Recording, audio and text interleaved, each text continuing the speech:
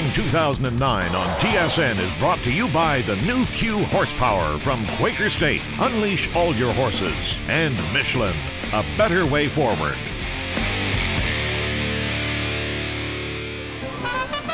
The sights and sounds of a classic car show. We've all been to one, but I'm here to tell you that this weekend on the Monterey Peninsula, this is simply nirvana for classic car lovers. This event is being held at the Quail Lodge in Carmel Valley, and later on the weekend, the famous Pebble Beach Concours. Now, you don't have to show me the money. I can smell it, and believe me, there's a lot of people who didn't fall for Bernie Madoff's Ponzi scheme. There is simply millions and millions of dollars worth of some of the finest classic cars on this planet.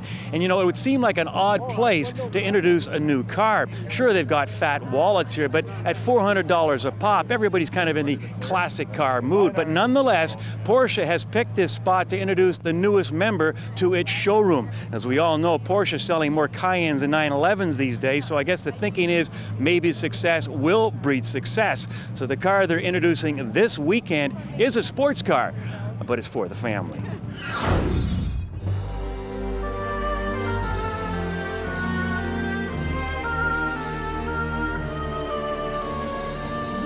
This is the first all-new Porsche in 7 years.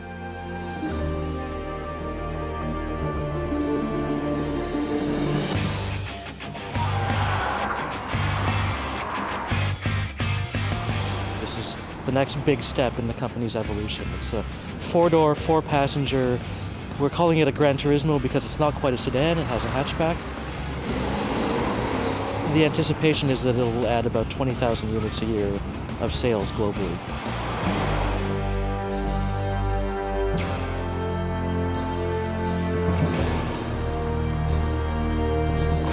But really it's designed to attract a new customer to the Porsche brand, particularly a very high-end customer.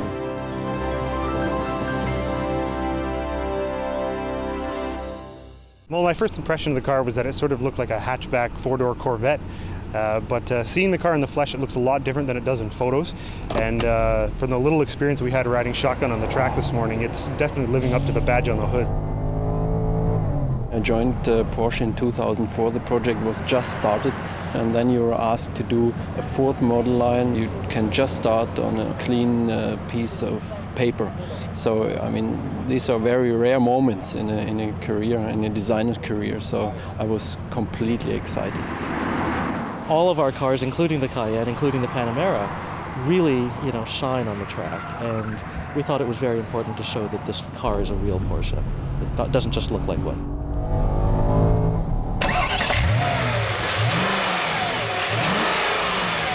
Two different engines. There's a 4.8-liter V8 that's a 400 horsepower engine, and a twin-turbo version with a 500 horsepower engine. Both of them come with a 7-speed PDK double-clutch transmission. And you can have in the base engine rear-wheel drive or all-wheel drive, and the turbo is all-wheel drive only. You know, if you have any doubt that this is a Porsche from the exterior, they disappear when you get behind the wheel. You would swear you're driving a 911. 5-gauge instrument panel, ignition on the left. Now, this is a 4-seater, not a 5-seater. Some people think it should be since it's being billed as a sports car for the family. Heck, look at the back seat. Buckets. That says Porsche. Bench seat and Porsche? No, they don't even go together. Now, there's also a button for almost every function on this Panamera, but two I don't understand. One is for the engine auto off, which means your engine will shut down when you're at a stop to save fuel. Now, my feeling is turn this car on, it should default to the auto stop, but it doesn't. You have to engage it. The second one actually controls the sound of your exhaust. This is what it sounds like when it's on and now off. Hello, what do you need this button for? Come on. The beauty of a Porsche is listening to the engine, and I want to hear every note of those 8 cylinders. There are guys that have loved, adored, and lived with 911s, but suddenly have a family. They can't justify that car. They'll probably hang on with their kind of fingernails until the wife says, get rid of it. What the Panamera does, it allows them to justify having a Porsche in their garage that's not an SUV. Look at the hip on this Panamera. Now, that is the hip of a Porsche. Now, as I mentioned earlier, this weekend on the Monterey Peninsula, it is dedicated to celebrate the good old classic automobile. Yet Porsche has picked this venue to introduce the new Panamera. So I'm thinking, isn't this adding just a little pressure not only on Porsche but also on the man who designed this car? I don't really feel the pressure, I have to say. First of all, I find it fits very well in this environment, and my dream would be that at the Concours d'Elegance in 20, 30, 40 years, that the Panamera is among the milestones of car history. Sometimes governments do things that are so stupid, they're shocking. More later on Kenzie's Corner.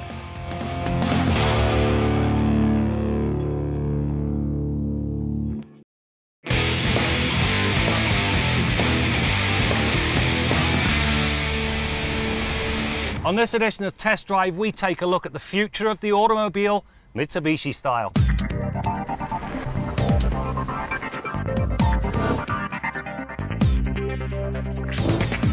Electric vehicles have not made inroads into the mainstream market for a number of reasons.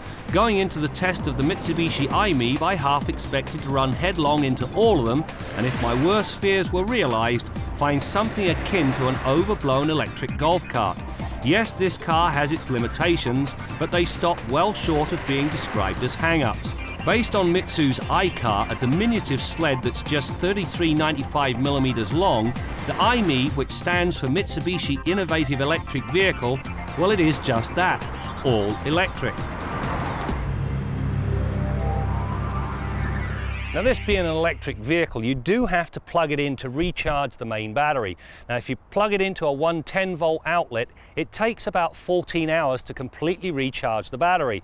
If you happen to have 220, which most households do because of the things like an electric stove, it halves the amount of charging time required, cuts it down to 7 hours so you can get it done overnight very quickly. There is a third option, and it's a 3-phase 200-volt quick charger, which will actually put about an 80% charge into this battery in 30 minutes. Now, to give you some idea as to what you're talking about, this laptop battery is 10.8 volts and it's rated at 60 watt-hours.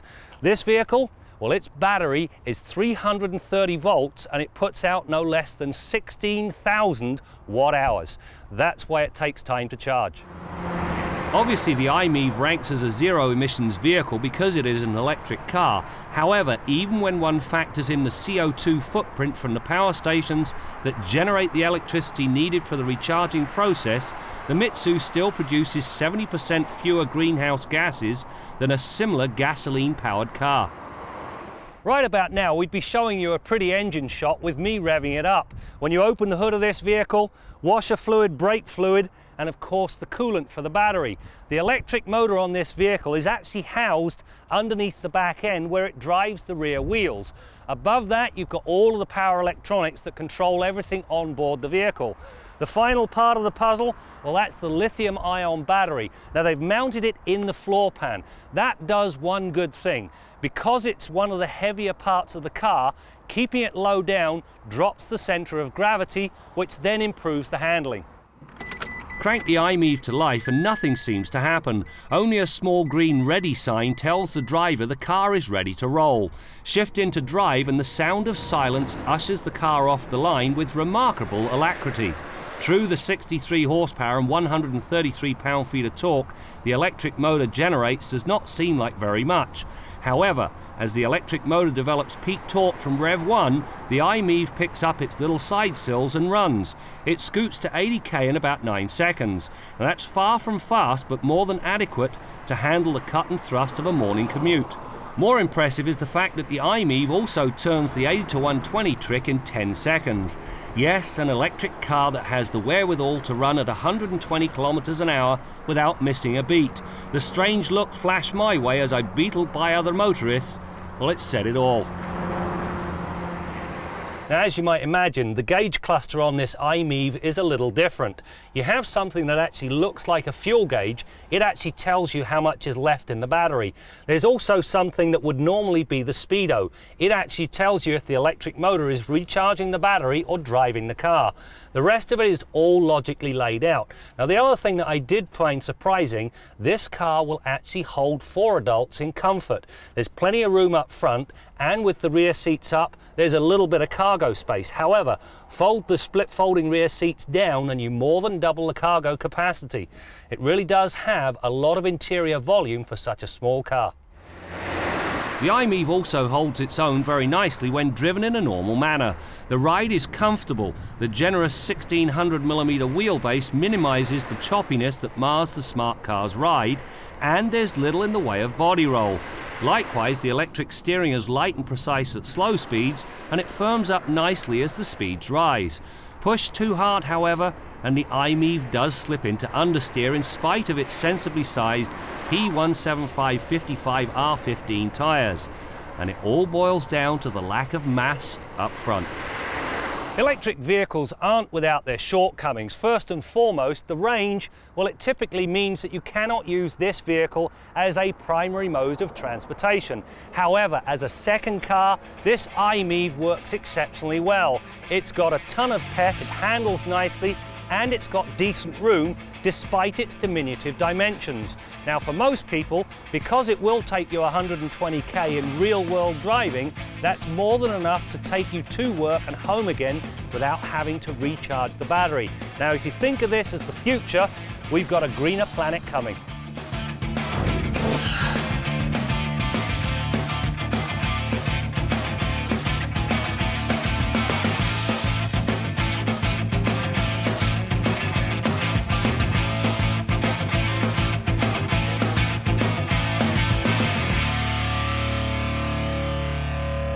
Make sure you check out the Motoring website at motoringtv.com. You can watch any program you may have missed. In fact, how about a trip down memory lane and see what we were driving as far back as 1988. Check out our blog, our photo gallery, and much more. It's all there at motoringtv.com.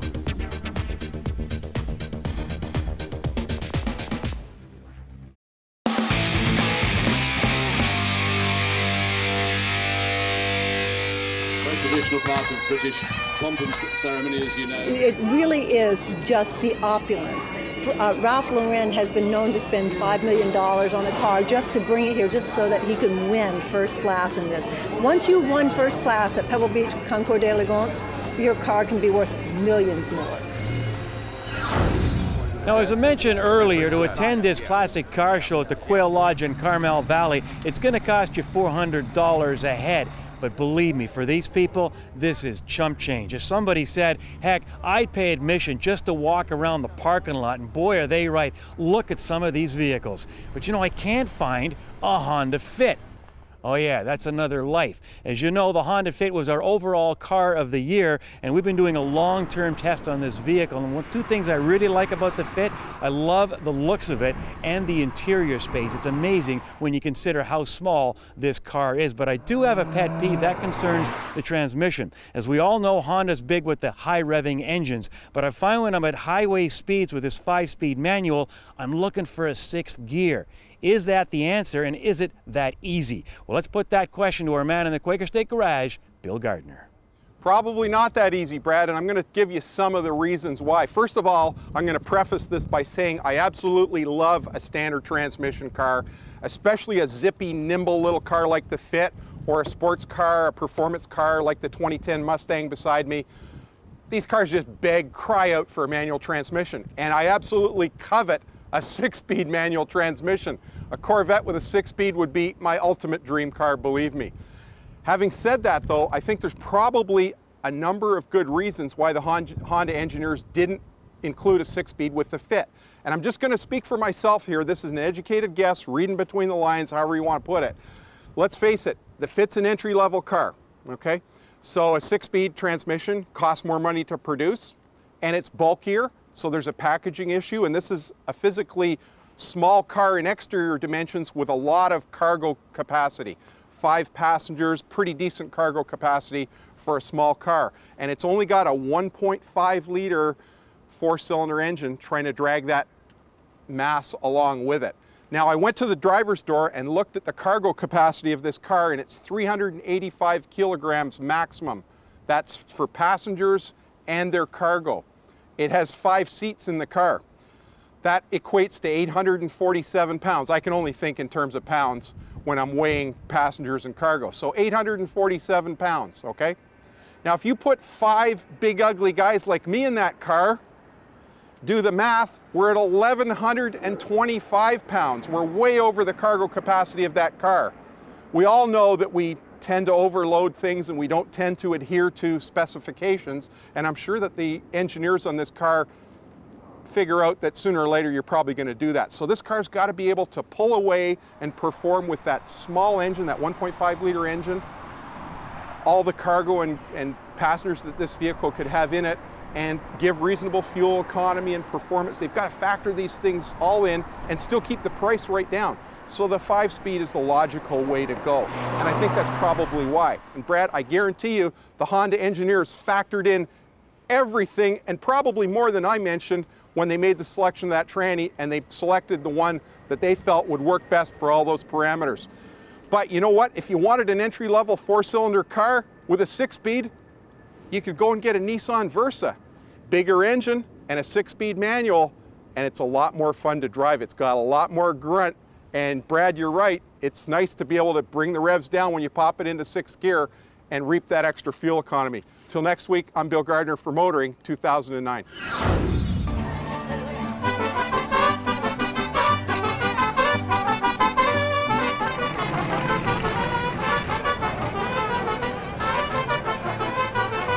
We're at the Quail Motorsports event.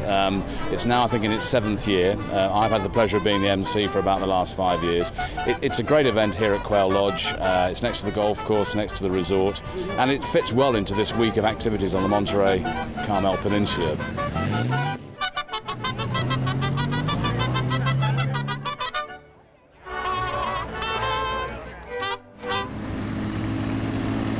I think the last time you and I met was in Detroit at the North American International Auto Show, and it was snowing and it was frosty and everybody was turned down expression. You know, we're here in Northern California. The weather is absolutely perfect, blue sky, with probably some of the greatest cars on the planet right here.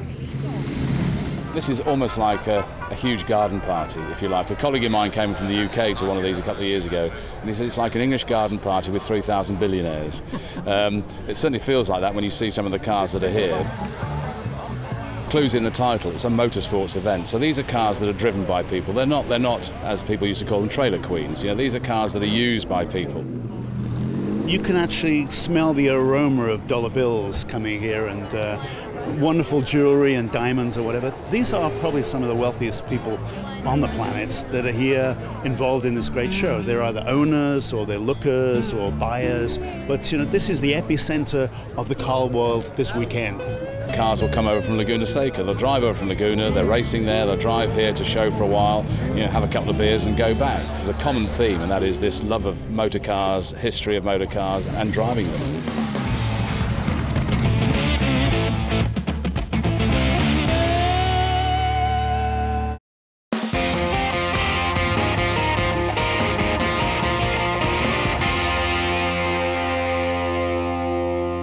The Ontario government is proposing a $10,000 subsidy for electric cars. Now, this proposal is so stupid at so many levels, I barely know where to begin. But let's begin with basic economics.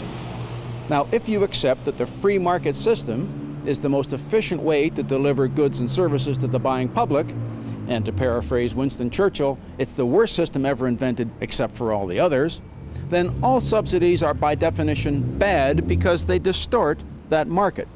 Now, I accept that the government has the right, maybe even the obligation, to nudge the market in certain directions.